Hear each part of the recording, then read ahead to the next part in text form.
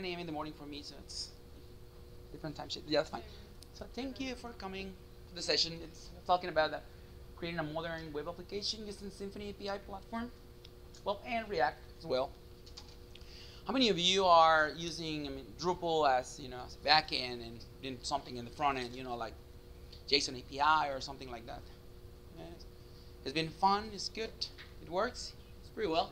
Yeah. This is a little different approach. Still using that kind of model, having a backend for having the data, and then using something different on the front end, like modern JavaScript framework, React in this particular case.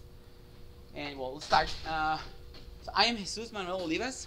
You can find me as JMOLIVAS, pretty much, all these social network places, like Twitter and GitHub and Drupal.org. It's my little blog.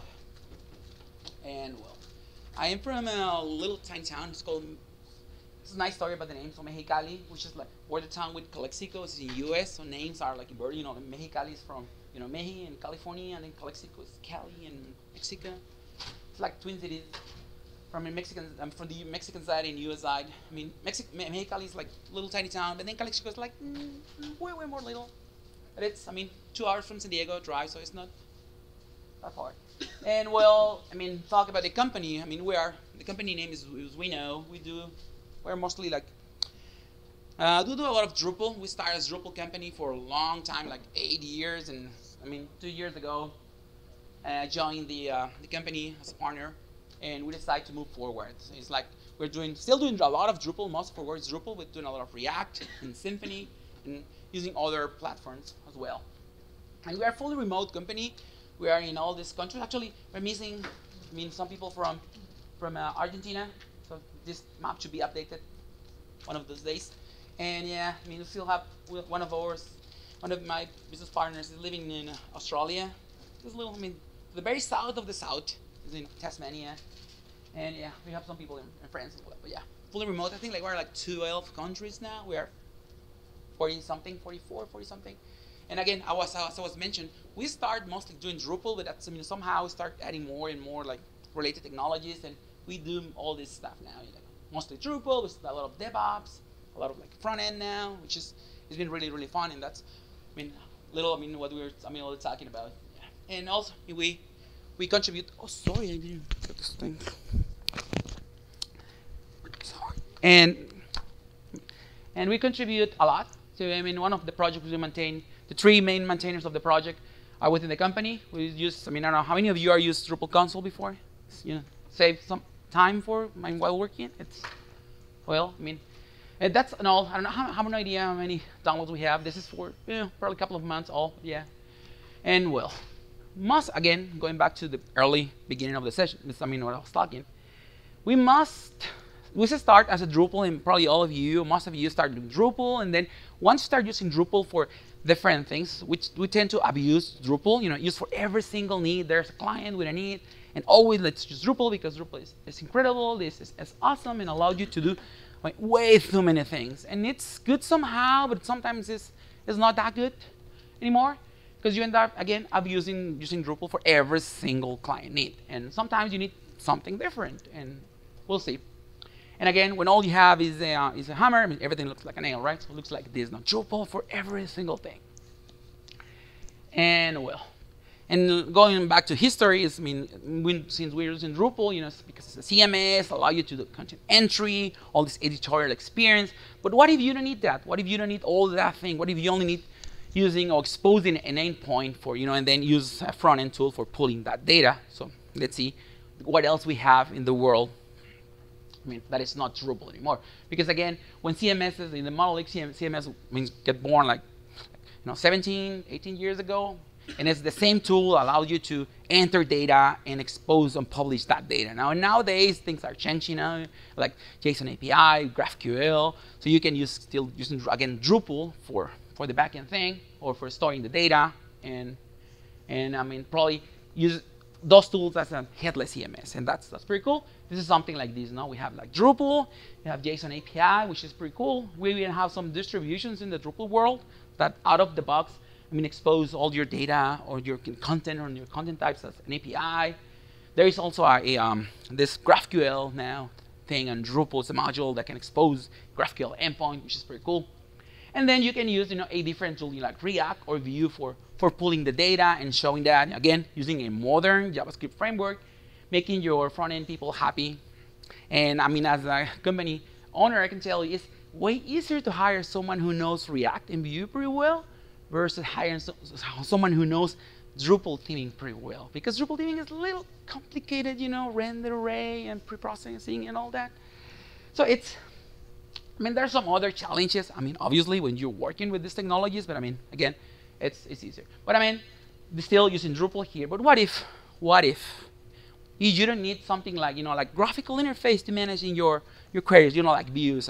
What if you don't need a graphical interface to creating your models, because Drupal, it's great because you can use the graphical interface to creating your content types, adding fields and all that. But there's, what if you don't need that? Maybe you don't, your client, or you don't require some site builder for doing that. Maybe you just need to build something, create all those entities or tables, and that ain't gonna change in a while. So maybe you don't need Drupal at that point. Maybe you don't need widgets and formatters. Since you are not taking advantage of Drupal for rendering the thing, it's like storing the data. Maybe you don't require a complex content model, like paragraphs and all that. All the editorial workflow, because this is, if you require an editorial workflow, then Drupal is your thing. You keep using Drupal. But if you don't need that, the content, reviewing all that, you don't need to scheduling content for publishing, next day or next week. Maybe, if you don't need that, you don't need revisions. Maybe there's some other choice like it's not Drupal. And since we all know PHP pretty well, we can probably use Symfony. And we're already using Symfony, on the back end, right? Because Drupal, it's Drupal 8 latest version. It's using a lot of Symfony components. So there's a project on Symfony that is called API Platform. Drupal, Symfony has this projects. It's kind of like Drupal distribution. So there's an API platform, and this project is really, really cool. I'll show you, how this looks like. But it's think about this as a JSON API distribution but for Symfony. Allow you to expose your data with endpoints, with a JSON endpoint or even GraphQL. And that's the things we're going to start talking. And then it's built on Symfony. Sorry, the project is called API Platform, and again allows you to export your data as a JSON endpoints or even GraphQL. And then we'll be using some React.js for rendering data. And this is kind of the recipe we follow whenever we're building a web application that is not content-centric.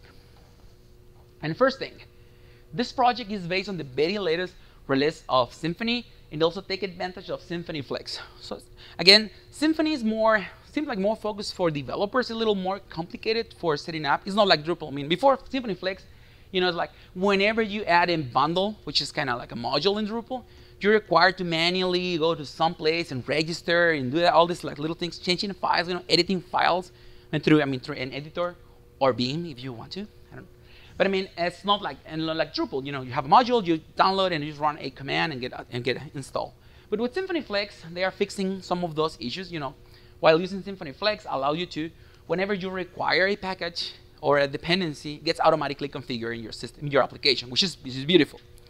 And Symfony Flex is only a Composer plugin. So whenever you run Composer require, a particular package that gets downloaded in your system, and any configuration that it's set or as a recipe on that package or bundle gets copied into your project, and you have all that configuration automatically in the system. So again, you don't have to worry about going, manually editing those files. And same thing for removing components. You remove a component, takes care of removing all that configuration from your system.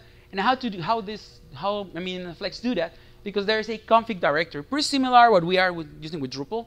And then you have this files, these YAML files, who contains all this configuration. So let's say config, let's say something like packages, and within packages we have the different, like JWT for authentications. Any configuration file on that bundle or package gets automatically copied here and automatically registered in the system, so you don't have to worry about it. It's automatically for you. It's kind of more like Drupal approach of doing things, and that's great.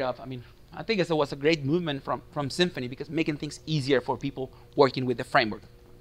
But yes, let's go to the main topic of this. What's the API platform? I mean, it's a framework.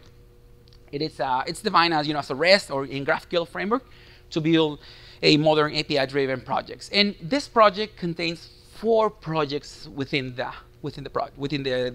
framework itself. And good thing about this is allows you to keep using your knowledge of Drupal. All this of Symfony and PHP that you already had because you're working with Drupal 8. And again, it's just taking advantage of Symfony Flex. I mean, there's some difference here and there, like database. I mean, access, it's controlled by Doctrine, which is the ORM used in this and by Symfony. It's all different than what we are used to with Query or Entity Builder or Query Builder and Drupal, but somehow it relates. So it allows you to write scripts for pulling data, or creating data. Or pulling or pushing data to your database. And well, again, you can reuse all of your knowledge that you already have with Drupal 8 and with Symfony, like controllers and routes, all that. It's just exactly the same between each other. And again, the project has like 4 pieces. I'm just going to talk about the API part for now. And the other pieces are a schema part, which is basically allows you to get any schema.org compliant project and get automatically built in your project. Get built in your project for you. You just get that. You just register on your project and your entities, and you can easily create entities from there. And that project allows you to provide you with several schema definitions, like users or books or things like that that already predefined for you. And it also provides a React application front end for admin. It's an admin tool for editing content and all the kind of little CMS thing. It's not that great, but it works. We don't use that. We kind of build a different React application. Nice thing about this admin tool is it takes advantage of React admin project and basically just pull data from the API metadata and build all the forms for you. You have to do nothing. It's basically one JavaScript file and takes care of building all these forms and editing forms and allows you to add data and edit and update, insert, delete, all that thing. So if you need something real quick, like quick and dirty, and you start entering data on an API, that will work. And it's pretty customizable. You can change forms. Make sure this field is a select drop down that gets data from here and there. So it's you can do a lot of things here, but somehow it's limited. So we end up always grading or building this React application on top of that, and also has this CLI for creating a React app if you want to. Let's kind of create React app and allow you to create, let's pass this entity name. It takes care of all these forms for you. You don't want to use the auto generated admin. You can just run few commands and create all those, all that code for you. And how to get this project? I don't know if you're aware of Drupal. I don't know if you recall, like a few months ago, there was a blog post talking about how complicated it was to get Drupal in your system. 20 clicks, and it took you 15 minutes and things like that. And then there was an initiative, and the community works in getting this easier. There's one command you run now, download Drupal and all that for you. And this is something pretty standard for the rest of the projects. Maybe Drupal was a little overcomplicated before, but in order to get this project in your system, you only need to git clone a project, or just git clone the git repo. And the recommendation that we always tend to do is changing the URL where the API is, the base path, which is API in this case, and then maybe change your if you want to use the React app that I was mentioning in the admin section, you can just change this in your system to, go to the non-HTTPS endpoint. Just make your life easy. And just run Docker Compose up. This project, it provides a Docker configuration out of the box. So you just run with this command, and you have to obviously wait a little or maybe too long. It just depends on your connection and if you don't have all those images in your system. But once that is done, and now all this happens automatically, you don't have to worry about that. You don't even need to know Docker for this. It's just run this command. There's a lot of Docker, now coming into Drupal world as well. There's a lot of tools, like Lando, ddeb, Doxel. There's a lot of those. And those tools are great. We don't use those. We use Docker Compose files. Plain. It's work for us. But I mean, again, in this particular case, just Docker compose app, and you will be all set for you. I mean, again, just grab a coffee, a beer, or something, and just be a little patient in that. And yeah, again, out of the box, this project provides with some configuration. In this particular case, like configuration for exposing your endpoints. So out of the box, your project expose data as JSON LD, JSON, or whole JSON. This is the one who provide you with a lot of metadata that you can reuse for building, the admin React tool that I was mentioning before. Just pulling a lot of metadata here, and also like XML, all those formats. As Symfony is used, if you work with Symfony, maybe you are used to this. Whenever you see a configuration like this, the first value on the configuration is the one that is default, right? It's not like there's no graphical interface for this. It's not like Drupal, you can just drag and drop things here. So in this case, again, if you want to JSON LDB first, just leave it at the very beginning. If you want JSON to be the default value, just move it a little. And the first thing that I recommend you to do is remove the default, entity that gets with the system, which is this entity that it's as an example, they provide you with an entity. So whenever you compose your app, you can, automatically go to your browser and see the entity. There you can enter, you can insert data or pull data from it, and that's it. But what if you want to start working with this and adding more entities? Let's say, now I have, the project set up in my local machine. I want to start adding a new entity. Think about this as a kind of like a content type where you will be adding fields, right?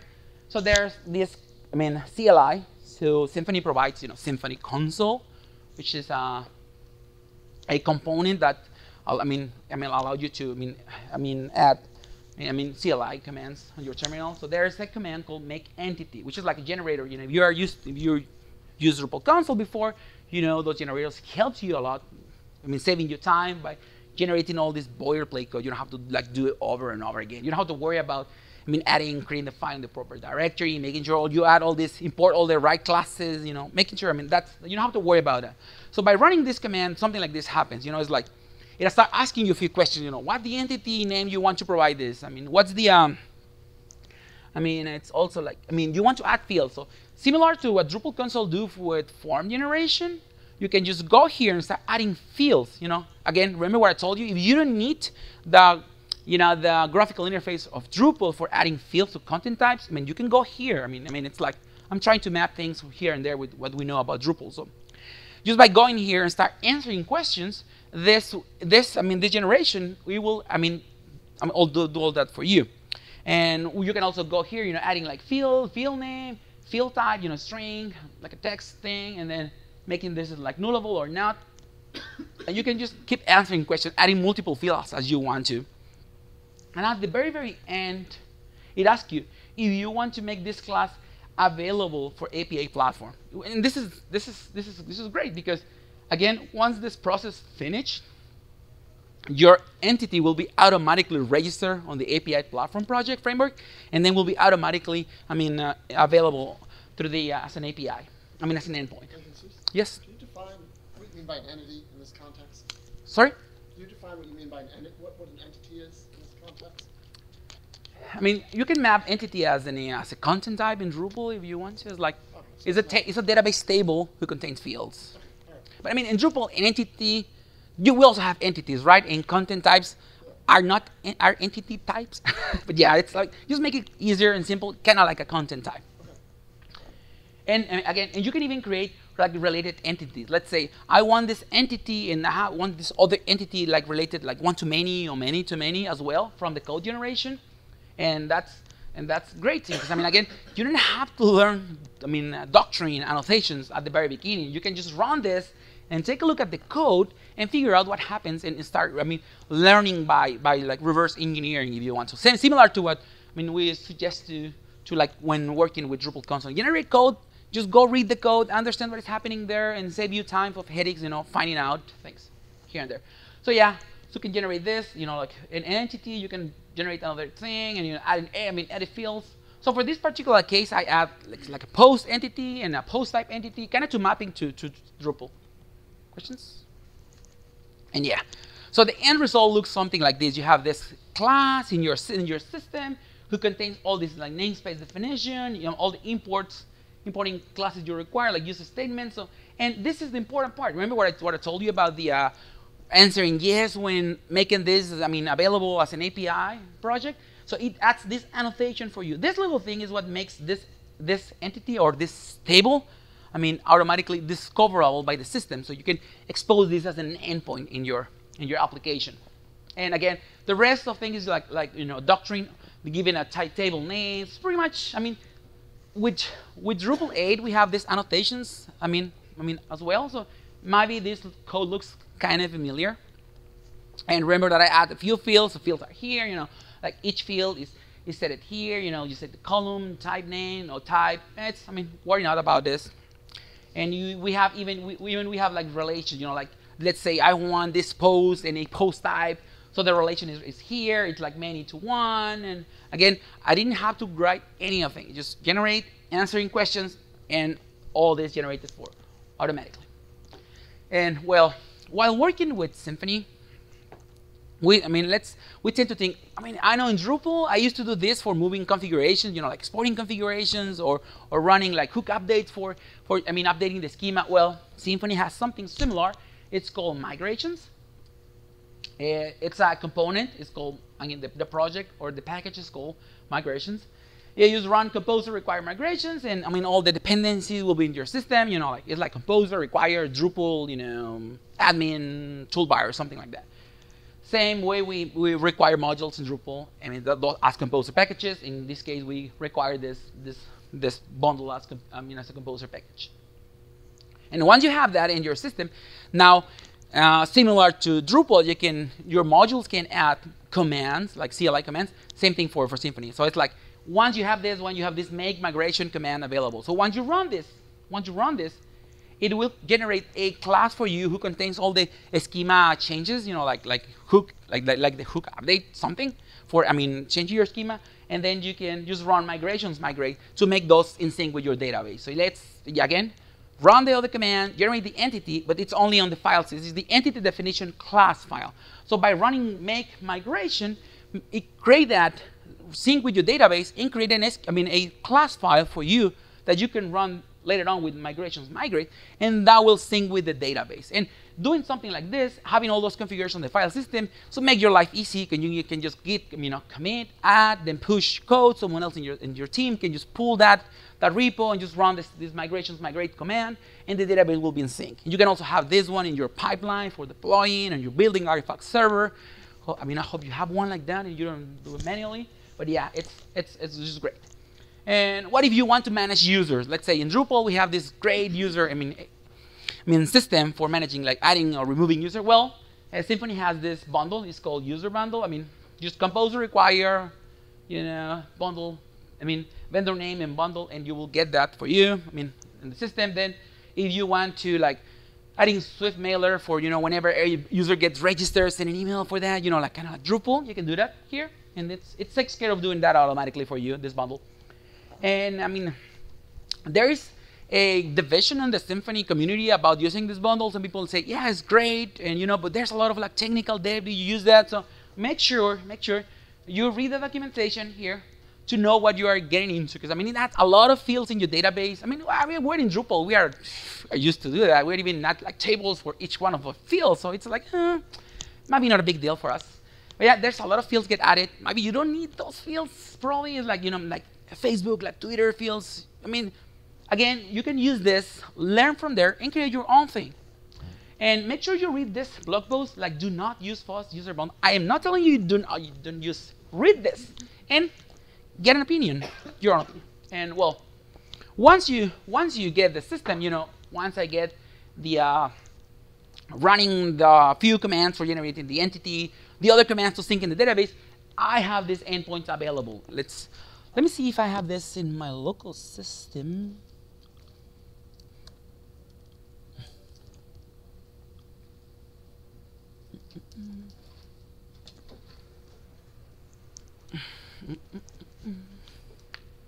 Yeah, it's coming. And now,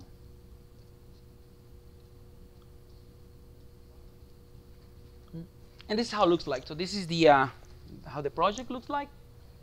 you know, and by doing nothing, this is what it came to, you know, like this is telling me what the endpoint is. It's telling me which entities are registered, like pose and post type here, you know, like post type, which is the, you know, like basic page or, you know, like article. And then we have the post type here. And it also tells me which fields are in the system. And even from here, I can execute some like calls to pooling data. You know, like if I go here and execute this, you know, like let's say get API post, I can see here and I can just execute this and it's gonna pull anything that it's in the system. Actually, at this point, there's nothing. And it also tells me which curl command I can use from my terminal to pull the data from it. It's pretty cool. And again, if every single endpoint it's available, you know, like if you go like post, that screen will show up. But if you go post.json, then you will be they will only return the data that comes on those endpoints. You know, it's not this front end, you know, application that tells you more things about it. If you want to use a different format, you can use JSON LD. If you want to use this as an XML, just change the format type, and it's smart enough to know which type of data pulling from the system. If you want to like load a particular resource, just go like you know, like using the IDs, you know, post and /1, and again same thing. I mean, if you want to like JSON, one.json or JSON LD, it's very simple. If you want to use this from your terminal, I mean, maybe you like to run things on terminal. I mean, I love to run things on terminal, and you can do this, you know, curl get, and you know, and then you specify the application type, you know, the JSON or JSON LD here, you know. Remember what it was different than here, like adding the extension here, and by running this on the terminal, you specify the header as a header, you know, the accept type you are requesting to the application. And well, if you want to add things either from your CLI or from your application, you will end up calling different endpoints, you know, like post, you know, as a post, right? Get, it pulls data. Post helps me to insert, like it's like an insert new data. Again, used by calling post and sending the payload with the field that I want to create, it gets automatically inserted on the database. I have to do nothing, just like, you know, calling the proper post method. I mean, doing this on JavaScript will something like, you know, this script that post this URL to this URL, and you know, which is the payload that I want to use. And if you want to update things, you'll be end up using, you know, put, and then you same thing, calling a particular endpoint, making sure you set the ID as here, and it also send the payload. In this particular case, I am just updating one field, the title field. I don't want to like update every single field. I can do this from here. So again, on your JavaScript application, you will doing things, you know, like changing things, maybe look, I mean, making sure, I mean, you have a process for knowing which fields are changing, and then automatically, you know, doing the posting or the putting, and just removing, just use delete, again, calling the endpoint, and that's all.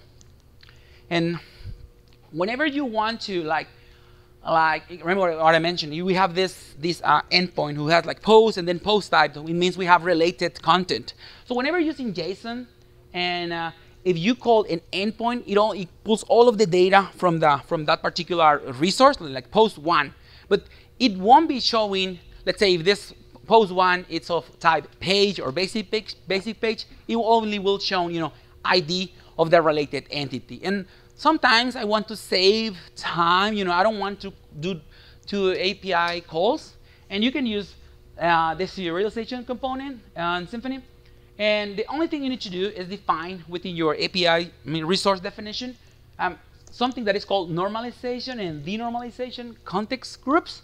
So by adding these groups here, you know, like says, let's create a group like read, and then by telling on the particular property I want to, let's say on the post type within my post entity, by telling, you know, whenever I read this or read and write, instead of getting and pulling the ID, make sure you pull the whole entity for me. So I just want to call post one, and then all of the fields for post one will be set, but within the post type field, instead of telling me, you know, ID one or two, it will include all of the, you know, the entity fields for that particular, entity related definition.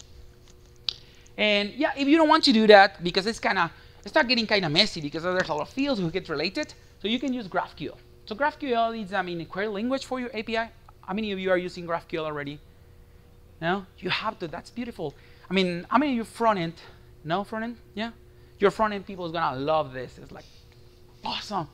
They don't even need to know what the definition of the API structure is. Like you start typing fields, and automatically appear on your on the GraphQL editor. Well, again, GraphQL offers a huge improvement for like front-end people integrating, calling, doing database, backend calls. So whenever you are doing a pulling data from your endpoint, you can define which fields to which properties of your entity to pull that. When using JSON, you know resource ID 1, and it pulls every single field on that endpoint, right? And sometimes you don't need all those fields. You just need like title and body, or 2 or 3, and whatever. And then you don't need something like that. So GraphQL, it's gonna help on that. Getting GraphQL in your system, compose require, package name, and automatically you have something like this. This is automatically available in your browser. So let me try to get this, just to show you how this looks like.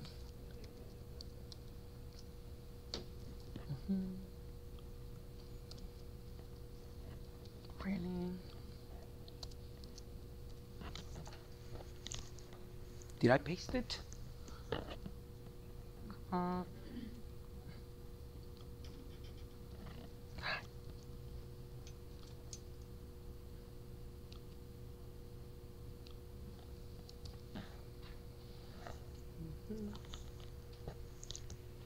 What? What? Well, live demo is that thing that breaks in 2 seconds what you've been doing for. Try, get out of full screen and then try it. It's a Chromebook. Exit the screen. Switch to one. Yeah, that's. It's happened. I don't know why it happened. Well, again. You can go into full screen. You can go back if you want. I can go back. Oh, I hate having this. Well, that's so again. So you don't need. Again, you can just pull the particular fields you want to. You don't need to pull anything. You can just go one by one the fields you require. And again, you don't need to know the those fields or the structure of your endpoint. You can start typing, and will automatically know the definition of your endpoints, and will is like tell you which fields you want to use. If you really want to know, because maybe at some point you want to know that the data structure, you can use the documentation explorer, which is right here, and you can start looking for which entities you have defined in your system, and it will tell you, this entity has these properties or these fields, and this of type string, number, or anything, right? So you don't have to worry about it. And well, so if you want to disable this GraphQL thing on production, which is, you don't want to have this available so people can query your data, right? It's like having a Drupal site with admin, or root password. We never do that, right? Probably, from what I hear. Well, if you want to disable this, make sure you have this definition, as false. Beauty of Symfony. This is the default API platform configuration, but if you add an extra directory here for environment, like production or for, you can set environments per, variables or configuration per environment. It's kind of, there's a ways of doing Drupal that it's kind of hacky, but you can do that as well. But again, if you want to do that only for production, make sure you change only the production file for this, and so on development you have it enabled and production disabled, and you don't expose your definition. And again, you can do something like this, for pulling a particular, ID, you go like API pose and the ID number, and just add any fields you want to. And then from the CLI it's like this. And what if you want to pull related data without turning on serialization out of the box? You can do that. So if you don't have to do that one by one. By using GraphQL, you're saving time, configuration time. You can just go here and start typing fields. And the beauty again, once you type in this case, this automatically create this nested property for you, and you can start typing the properties within that related entity. So again, without knowing the structure of your backend, you can create all this more complex or advanced queries. And same thing, if you want to use GraphQL from the CLI, something like this, or from your JavaScript application, use a post, and you send it this payload query, and what the query is, it's basically what you have here. So you can, again, you can use GraphQL, editor for testing your queries. When your queries are fine, and then you can go and copy paste it to your application, JavaScript application.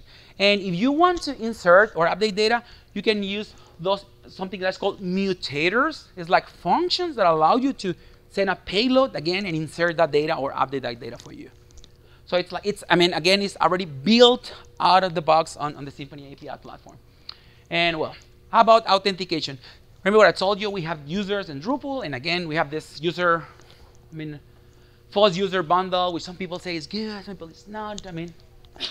And whenever we are using a DCATL application, then we have the backend application and the frontend application. And if we need to log in into the system, we need to have a way to connect those systems. So there's something called JavaScript, Web Token, or JWT. And it's basically a way from your application to front application or CLI or any other application or implementation of your API to do calls be authenticated system. So basically, you have this endpoint, like a plugin endpoint that you pass your credentials, user and password. Make sure you encrypted those, HTTPS and all that. And it returns a token for you, like this huge amount of, set of characters, like letters, and this is your valid token. It's valid for a particular time. So you can, after that, you can use that for the following request, and it lets you use that. You send that as a header on the next request. Then you can pull data from this. And the system know, this user is authenticated. It's already has this valid token, and that token has a time to allow. Like you can set for like an hour or minutes or days or forever. You don't want to do that forever, but you can. And again, composer require, and then just, and if you want to refresh tokens, because once token expire, you need to force user to get a new token. Whenever you get this bundle, it allows you to, reuse the old token for getting a new token. So let's say if the user was authenticated before, and then he knows that token was valid at some point, and then allow you to refresh the token to avoid forcing the user to log in like way too much. It's kind of like having a never expired token, but it helps sometimes. Use carefully, or better don't use that. Okay, whenever working with with tokens, you can do. Symfony is built on events. Like Drupal has these hooks, nightmare. It's changing to events. Unfortunately, not all of the hooks are migrated, but yeah, you have events. But by using those events, you can, tell your token. Whenever you create a new token for users, you can add any data that you want, like organization or user group or things that you can then reuse on your React application, right? So you can pass data from within the token that gets encrypted and all that, like no way to read that you can reuse on your system. Yeah, you can pass this token, Same thing, whenever this is when the user gets loaded and the token gets created, you register like new key values, right, that you can reuse. And how to use those? By using the success event. So whenever the token gets, the user gets authenticated and I get the token on my front end, I can just use use like this, get the data user and then pull it. Again, so it's store and get. Well, how about front end? Let's talk about front end on the latest part of this session. And for this, whenever we are building this kind of application, this like web app thing, we end up, loving this recipe, React, Redux, Saga, and Undesign. This is for the component part. And how many of you are in video games, like Overwatch? So this project is called DBA, which isn't awesome, it's like there's, mixing, development and games and all that. And this project is a like React Redux framework, and it basically allows you to have, out of the box, Redux, and React Redux, which allows you to manage the state of your application. So if you don't know front end, ask your front end, and what's Redux? It's like having a time machine for your state on React. You can travel to any point during the lifetime cycle of your application to figure out, what's happening, what's changed on the state, and allow you to, do a better management of the state as well. And then it's Redux Saga, which is something in top of Redux that allows you to do like API calls, whenever you are using an API, like API platform or JSON API from Drupal, allows you to easily interact with those APIs without messing a lot of code. It's like Redux is kind of verbose when like interacting with the state. Well, Saga helps you a lot on that as well. And then we use Ant Design, which is a lot of like React components out of the box, for that. Like every single component that you can imagine is here. Cards, grids, I don't know, sliders, layout for like sidebars, anything that you can imagine. It's just right here. And whenever you are using this recipe, some of the tips that I had, some things we haven't discovered. And this project used Roadhog. Again, going back to Overwatch, another character of the game. Well, they use this for like configuration. And, we get rid of that. We use Webpack. We already know Webpack. We've been doing React for a while. So it took us probably like a day getting rid of that and use Webpack. So invest that day. It will save you a lot of headaches later on. And then we use Apollo Fetch for doing the GraphQL calls from the React. So Apollo Fetch is a library that allows you to do GraphQL calls in either pulling or using mutators for updating data back in the system. And we use JW decode component for extracting data from that, the GW token that gets pulled from the system and allows me to get data in any, remember the key values that I mentioned, you can add like groups, use a group or roles or things like that. You can use JW decode for extracting that token and work with the data that it came from. And again, for basic stuff you want to store in the system, use local storage. For more advanced thing and data that you want to have like more complex or you want to encrypt and you don't want that someone who is savvy enough clicking things in the browser and going to local storage data, use IndexedDB for it so you can encrypt data and you can have like more complex structure what you're pulling from the API. And again, whenever we are working in a headless, decouple project, we have the backend in one side and the front end on the other side, and somehow we need to communicate. We tend to use Socket.io and Redis. For this, we have this Redis, where we register messages on the backend. Let's say, Symfony has all this event system, right? So whenever I do something on the backend, like this endpoint enters a particular data on the backend, calling this JSON API or GraphQL, I can trigger an event. Then that event can use Redis for emitting a message, and then on my front end I can use again Socket.io for pulling, listening to that particular channel and pull that data and do whatever I want to do. There's a new project from the guy who create API platform. I don't recall the name. I can get the link. Once we finish, or ping me during the event, and I'll get you that. And that looks beautiful.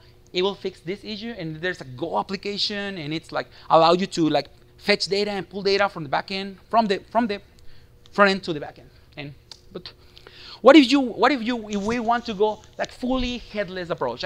This case, what I was showing you, having this React application pulling the endpoint. The endpoint is always live, because it's pulling directly from it. What if we want to go the headless approach? I've been preaching a lot of like Gatsby lately. I don't know if you follow me on Twitter. Maybe you hate Gatsby at this point because I keep talking about Gatsby every single day because I love it. It's just great. So if you want to use this project with Gatsby, and you can do that. Let's say keep using Symfony and API platform and use Gatsby. And Gatsby, it's a something like blazing fast site generator for React. It is a tool. It's a React application that allows you to pull data from different sources. Things like different endpoints. Let's say we have this API platform who expose these endpoints, and I can use Gatsby for pulling data. Maybe someone else wrote this GraphQL endpoint that I can read data. Maybe I can read files like Markdown files from the file system. Like in our case, we tend to build more complex application. We have this website who is pulling data from Drupal, and then for this MongoDB application and like Meteor application is using Mongo. And in Mongo world, there's no way to expose an API, so you can use GraphQL to do that. So yet, using Gatsby, you can pull data from different sources and then just build, a React site right? You can build this React site. It's not it's not a static. It's flat files, right? Because some people tend to talk about Gatsby as static. No, it's not a static because in the end it's a React application. So you can have logic in this React for keep pulling data from different APIs. Again, and just keep changing dynamically data on the system. But again, you can same approach, have your endpoint having Gatsby in the middle for pulling that as a build system, and then generate this React application for that. And well, whenever you are using Gatsby, make sure you use the source, GraphQL, all these plugins, transformer remark to make sure you have markdown to properly convert it into that. If you have images on that, and those markdown files get automatically get optimized. There are some few plugins similar to Drupal, Drupal we have modules, and Symfony we have bundles. So well, Gatsby has plugins. And finally, choose the right tool for the job. If it's fine to use Drupal, let's use Drupal, but please don't abuse Drupal. We've been doing that forever. We have been doing Drupal for 10 years, and there's some of the times they're like, no, this shouldn't be a Drupal, but let's go and use Drupal because we already know that. So, again, 3 years ago when I joined the company, we decided to kind of try another approach whenever it's not Drupal the best choice, right? So again, if there is no heavy content-centric project, but you still need an API, maybe this approach makes sense. If you don't require to have your site, pulling live data from an API, maybe Gatsby is the way to go because Gatsby is beautiful. And right, again, choose the right tool for the job. And any questions? Again, feel free to ping me during the event or right now. Questions? Yes? No? It was interesting? Complicated? Yes? Well, I've done once a Symfony also API project with React on the front end. I didn't use the API platform, though I heard of it. I used Symfony REST bundle. Okay. Friends of Symfony. How do you normally, well, I sold it my way, but how do you normally, there are some properties on the entities and you don't want to expose them on the API. For example, hashed passwords from the users, or depending on the role of the user, sometimes you get access to this field, sometimes you can only read it, sometimes you can also write it, and some others you don't have any.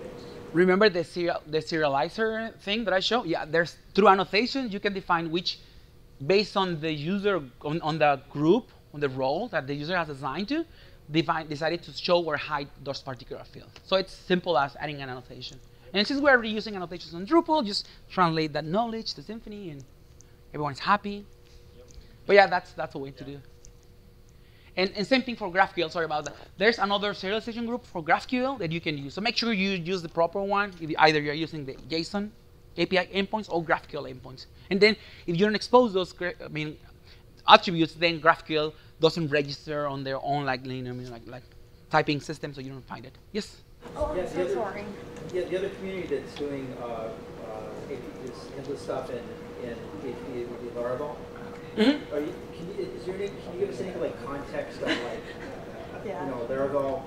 Laravel trying to do the kind of stuff you're talking about here compared to doing it through Laravel has a lot of magic, out of the box, which is great for building like prototypes and things like that. So Laravel has functions within your entities, like to JSON array or something, and just actually in Laravel, every entity it's like JSON available out of the box, just by using on the return, request type of, you can set to array or to JSON something. I don't recall the proper exact function name, but method name, you can use that and you can just turn those automatically. And I saw the other day someone tweeting about something similar to this on the Laravel world, but there's a project just like this with the same functionality, like exposing, more advanced like this. Because what I've been telling you about, you can do that, but it's a lot of code involved. You need to create your own controllers and adding this return method, calling the proper two-string thing. So a lot of the services that are provided in console is where the value is in terms of. What? Again? Is it the certain kind of services that are bundled in console you're referring to that bundle this up so you don't have to write a lot of code? Yeah, it's again, since it's already, this is a framework with that purpose, for exposing that. And with Laravel, you can either build it or you can use it. There is a project for that as well on Laravel. It's very new, But there's something just like API platform. I saw the other day, I mean, a few days ago or weeks ago. So yeah, there it is. I mean, ways to do that. And I mean, again, another benefit of using something like this is bootstrapping Symfony is way faster and cheap. I mean, than bootstrapping a Drupal site, because Drupal has a lot of pieces. I mean, whenever you need Drupal, go ahead and use Drupal. There's nothing wrong with Drupal. I love Drupal. I've been using Drupal for years and contributing to Drupal and all that. But I mean, sometimes it's not the best choice. I mean, stop abusing Drupal and stop abusing paragraphs as well. So thank you.